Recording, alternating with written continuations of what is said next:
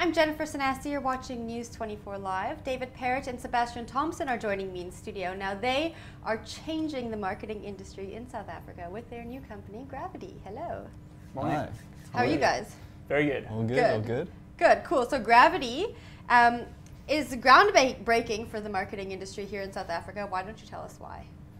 It's groundbreaking here because traditionally marketing companies kind of deal with a lot of softer things, and they don't really do a lot of research into exactly why people do what they do.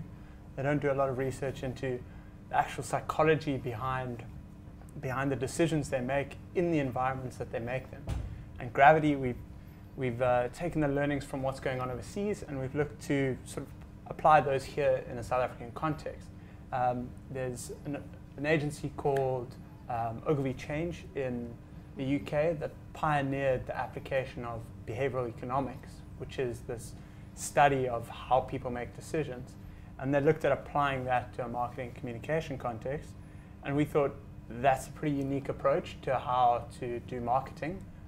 Why don't we give that a go here in South Africa? And so we started Gravity Ideas. Nice. Now you guys look quite young. We are. We are both 24 years old. Wow. Yeah. You're putting me to shame right now. How do you pioneer a whole industry at 24 years old? I think it's just I think it's just something we've been really fascinated with. Yeah. We're really interested in it, and we went out into the marketing world and we saw that there was a gap here. This thinking, this applying behavioral science to marketing wasn't something that was really being dealt with in the marketing world, and we just saw a gap and went through it. So a bit of opportunity, opportunism, and a bit of passion and interest for the field. I think that's the combination that got it going. 100% passion all the way. That's how you do it. Now, how do you apply behavioral science to marketing? That's a good question. Okay, so we use a process where basically we go to businesses and we turn a business objective into what we call a behavioral objective. So a specific behavior that a client wants to change. We then go and do ethnographic research, so we go out into the field, immerse ourselves in the field, understand the context, understand the kind of the social factors that are involved, the environmental factors, and then the kind of the psychology of the consumer. And then we also collaborate with academics. So we basically, just to think of a project right now, we're working with a linguistic anthropologist, so an academia, so bringing that academic thinking into the marketing world. So that's the kind of research element. On top of that research, we then build behavioral tactics.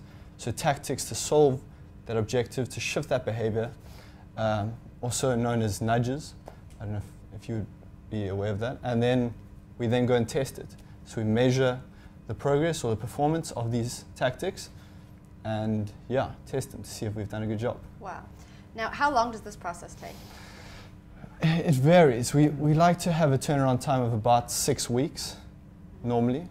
So normally about 3-4 weeks of research, really getting out there, understanding the psychology of this decision, and then we build tactics for the next kind of week or so, and then test and measure it. And then kind of the idea is to then build on that testing. So change and adapt small things and keep on kind of keep learning about the business. Learning, iterating on it.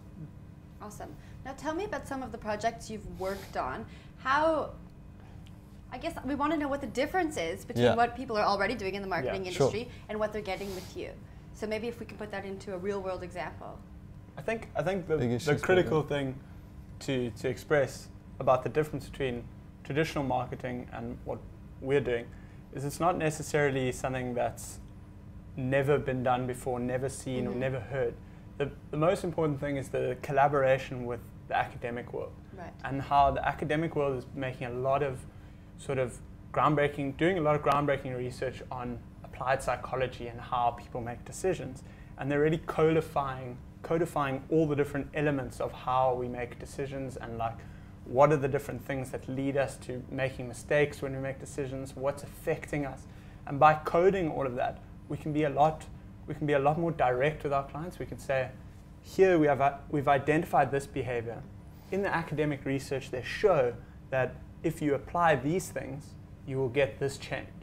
It's not as cut and dry as that, obviously, because contexts change, but it's a lot closer to an advertising agency that would go and say, well, you know, you got this new product, we're going to try this and we'll see how this works. I mean, there's that famous quote from the ad world about Coca-Cola. And Coca-Cola say 50% of our advertising works. We're just not sure which 50%. So what we try and do is go, okay, well, let's get down to like exactly what is working, why it's working, and attribute it back to academia. So I think the best example we have of like a really good case study that worked for us was the big issue project that we did. Yeah. And I'll let Dave take you through that one. So basically it was our first client, very exciting, just started the business. And we wanted to, Big Issue had a problem. The big problem was that most of their vendors were selling between 5 and 6 magazines a day, which at some point wasn't actually enough to cover their transport costs. Yeah. And basically the Big Issue vendors, they're entrepreneurs. And how the business model works is they buy magazines from Big Issue, they then sell them at a markup. So they have to make a profit in order to survive and actually help their families in that. So we looked at this problem, we thought, how can we increase the sales of these Big Issue vendors using our behavioral psychological tactics? Our approach was, we first went out and did the ethnographic research. We went out there and stalked the vendors at traffic lights. Yeah, we just sat there and watched them, and it was a really interesting experience, and at the same time maybe a bit depressing, because we just saw how drivers were interacting with these vendors. It was very negative. They got very defensive. We actually even made the joke that people were spending more money on pushing their accelerator a little bit forward to disengage with the vendors, and that money could actually, over an annual period, actually could be going towards helping these vendors. So yeah, really got out there and understood that dynamic between the driver and the vendors. We then looked at how we could change this and actually get people to engage more with these vendors. And our focus for this was to look at the bib that they're wearing. I don't know if you've seen those blue bibs. Yes. Yeah. So that was our first project. So basically, we looked at this bib and we thought, how can we make these bibs more engaging using some psychological tactics to do this? And so yeah, we employed some of the core principles of behavioral science. So we looked at things like goal orientation and personalization.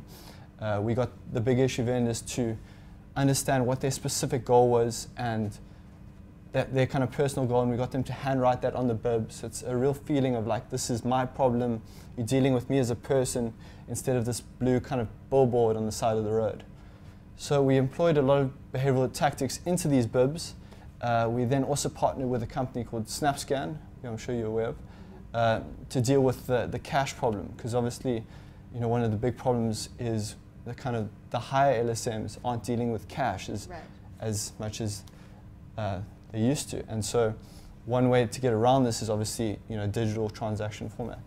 And so we got them involved, and the whole thing was actually really successful. The Big Issue sold out for the first time in over a year. That's great. Yeah, so it wasn't just a pretty bib. There were actually these quantitative increases in sales that made a real difference. So that was a really exciting project, and it really just got us going.